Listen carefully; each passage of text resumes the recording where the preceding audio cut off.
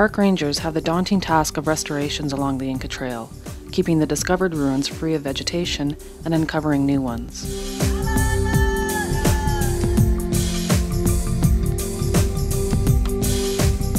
Day 3 gave us our first glimpse of Machu Picchu town, otherwise known as Aguas Calientes, down in the valley.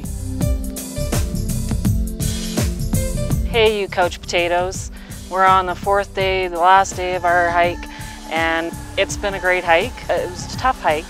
The second day was the hardest. We climbed over 1,200 meters, up to 4,200 meters high. It's the highest we've ever been. We're at the Sun Gate. This is that Sun Gate behind me. And we're on our way down to Machu Picchu.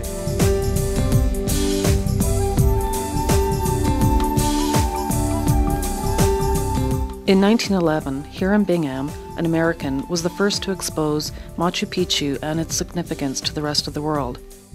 They guess it was constructed in about 1438. Half the area is terraces for agriculture and half is for temples and habitation.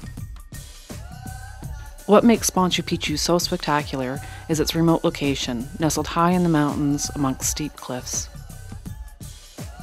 We have this kind of steps that are typical on the walls of this Inca terrace, so they had some special names in that Inca time. They were called like sarunas, and in Spanish means something like a floating, escalinatas flotantes, which means something like a floating steps. It's a typical, steps from these agricultural sections, because the other ones, they are steps and typical from the urban sections. Great. Can we try them?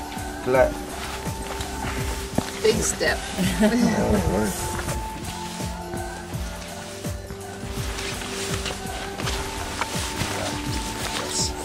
Unbelievable. Yes.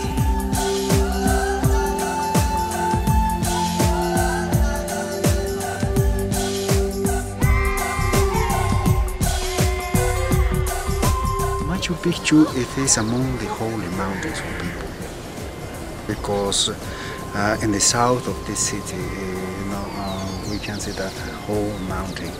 It's called Machu Picchu. Machu means old, and Picchu means summit or mountain. So it means something like an old mountain or old summit, and that is very important. And in the north, we can observe, that mountain. That's called like Huayna Picchu. Huayna means young, and a Picchu is the same, So it means something like a young mountain or young summit. It's very important. And in the east we can see another one, the shorter, the first one, and it has some little, a big flag, on the top.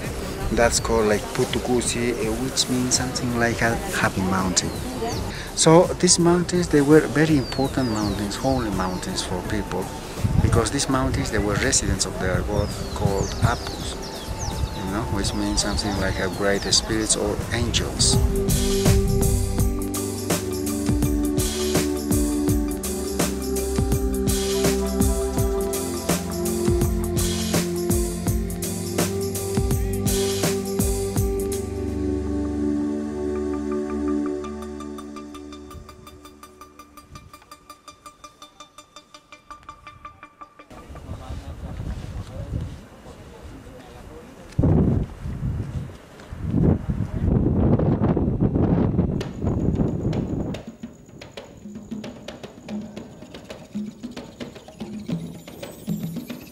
These stone pools were believed to be used for stargazing and viewing the Milky Way, which the Incas believed to be the celestial counterpart of the Urubamba River.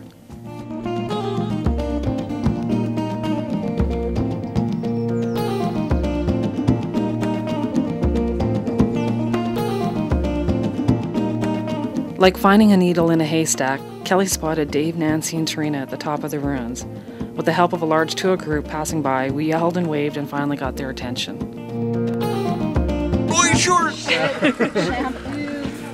Yeah, I've been trying to look for you guys. Yeah. Oh, is that how you finally spotted us? No.